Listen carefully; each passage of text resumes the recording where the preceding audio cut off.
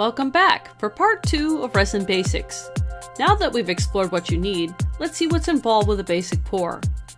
Always pour hardener first. This is the thinner fluid and will allow for better mixing. I'm using a general purpose resin, which is the 1:1. I'll be doing a larger pour of multiple coasters, and I want to slightly overshoot the amount needed. So I'm using the larger silicone mixing cup. I need 400 milliliters, so I need 200 milliliters of the hardener first. Next, I add an equal volume of resin, bringing it up to 400 milliliter mark. Proper proportions are critical. If the ratio is off, the resin will not cure properly. So take your time here and don't guess. Use the markings. The resin tends to pool in the center. This is normal. Mix slowly. Too vigorous will introduce lots of bubbles. Use circular motions, ensuring to scrape the sides and bottom well. The mixture will get cloudy. Don't panic. Keep stirring until it is clear and there are no striations or ribbons in the mixture. This usually takes several minutes. It's better to err on the side of mixing longer than to rush it. If there are a lot of bubbles, let it sit for a few minutes to let them rise to the top and pop. Be mindful of your resin's pot life. This is your work time before it starts heating up and curing. If it remains in too tall or deep of a container too long, it can flash cure, like this. Oops. Don't make yourself an award for learning your pot life the hard way, pun intended. Most companies list this range in their instructions. Now that we have mixed our resin, we can add our mica powder. I'm using rose gold for this set of coasters. The intensity of the color depends on how much you put in. This is a larger amount of resin, so I need a good scoop. Now slowly mix it in, watching for it to thoroughly distribute into the resin. Once it's in the mixture, you can let it sit for a few minutes to let the bubbles settle out. The color will often change a bit as it cures. Sorry, no shortcut I know of in learning how much, other than trial and error. I have my molds on metal plates set in a silicone matte-lined tray to make them easier to move. Trying to move a filled mold, especially a wide one, is difficult unless you have it on something hard. For a solid colored pour, start on one edge of the mold and carefully pour enough to fill the bottom, letting the resin spread.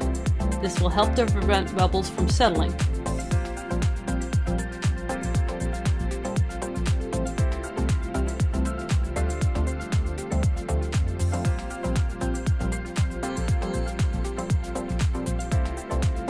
You can gently scrape the edges of the bottom of the mold to free any settling bubbles.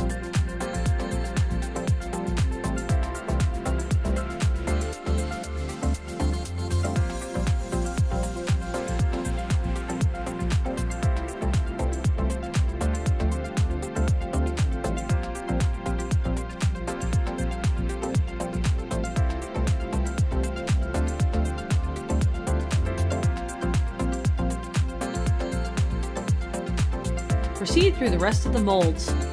Some bubbles will rise over the curing. The more you can work out to the surface now, the better. Top off the mold. There are two methods if you want to eliminate the last of the visible bubbles. Spritz some rubbing alcohol over the top and it will pop anything on the surface. You can also use a heat gun. Keep it at a distance from the molds, always in motion to keep from overheating and melting the molds. You can leave the mold where you poured it to let it cure, or I place the tray into my leveled hot box and seal it up to keep the heat in. This system keeps the temp in the 70s, which is the ideal curing range for my resin. Otherwise, the basement shop is in the 60s, which would risk a more rubbery cure. Now comes the patience. Sorry, but this is the process that takes a while. Cure time for this resin is 12 to 16 hours usually. During this phase, the mica powder will migrate and settle out. This will be more evident in multiple colored pours. I know I keep saying this, but we'll get to those later. Before removing your gloves, clean off any stirring implements with a wipe, or you can use rubbing alcohol and paper towels. Make sure to remove all resin. This will keep it from building up or creating colored bits that can become deposited in other batches. For reusable silicone cups, you can let the resin drippings cure and then crack them out. Or you can also wipe it like the tools before it cures. Both techniques work. For the plastic measuring cups, always wipe clean and then wash with soap and water. Resin will bond with a surface permanently if you leave it, but whatever you do, never rinse uncured resin down your sink.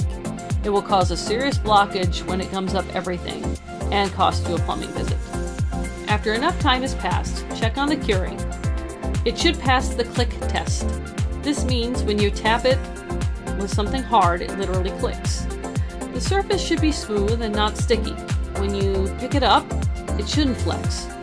Gently remove the cast from the mold. Silicone is a flexible material, but be careful not to tear it. There is a chance that even though the resin is hard, it's still slightly pliable, i.e. not fully cured.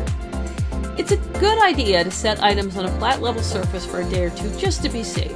Some resins fully cure faster than others. Some can take 72 hours or more. Don't forget to put your molds away. Now enjoy your project. This is the basics of working with resin. In future videos, I'll be demonstrating how to work with different kinds of molds, color combinations, working with alcohol inks, layering alcohol paintings, and more advanced techniques. I hope you'll keep joining me for Resin-ating through art.